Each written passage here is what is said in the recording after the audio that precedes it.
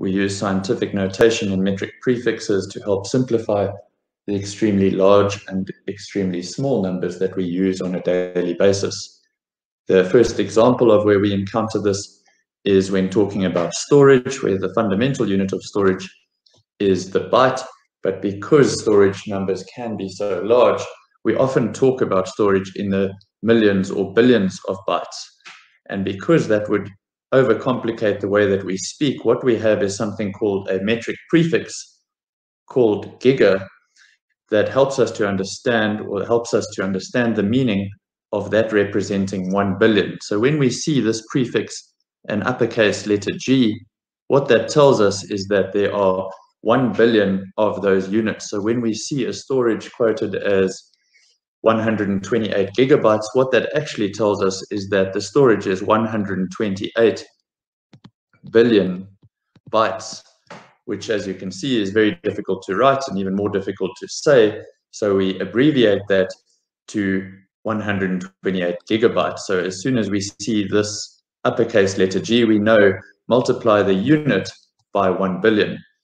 We can also use scientific notation, which says that that uppercase letter G also represents essentially multiplying by a factor of 1 billion. So we say multiply by 10 9 times or multiply by 1 billion, and that is called scientific notation.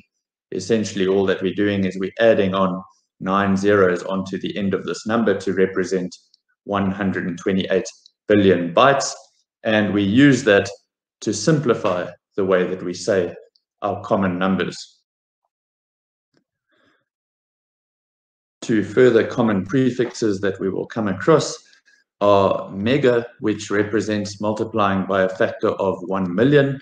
Where this would often come across is when we are talking about cameras, and we say that this is a 40 megapixel camera, where the pixel is the fundamental unit for a camera.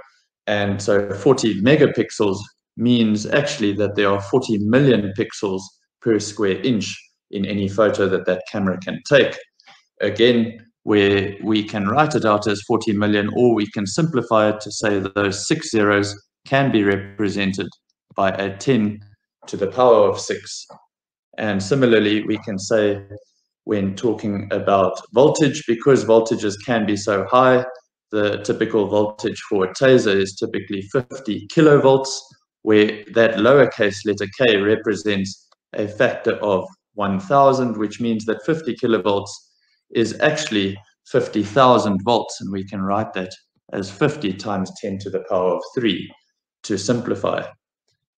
In much the same way as we have these prefixes that represent or factors that are extremely large, we can also use prefixes to represent incredibly small numbers. The most common ones are milli, micro, and nano, where two that we commonly see as well are centi and deci. In this case, instead of multiplying by a factor of 1,000 or a million or a billion, we are now dividing by a factor. So when we see a time, for example, that says 60 milliseconds, what that is actually saying is it is 60 divided by 1,000 of a second, which we can also then write as 0.06 seconds, or we can write that scientifically as 60 times 10 to the power of -3. The negative sign here tells us that the comma shifts towards the left as this number gets smaller.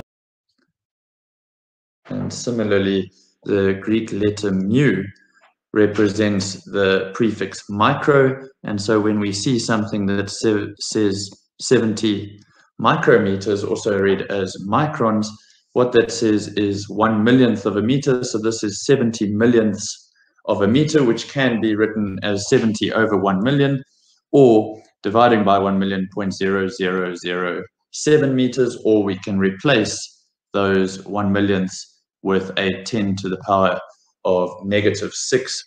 And finally, where 70 microns represents the width of a human hair, when we say 540 nanometers is the typical wavelength of green light, we would say that is typically 540 1 billionths of a meter, which again can be written as 540 times 10 to the negative 9, where we see that these scientific notations represent the same as the prefix. So whether we use the prefix nano, a lowercase letter n, or we say multiply by 10 to the power of negative 9, the meaning remains the same.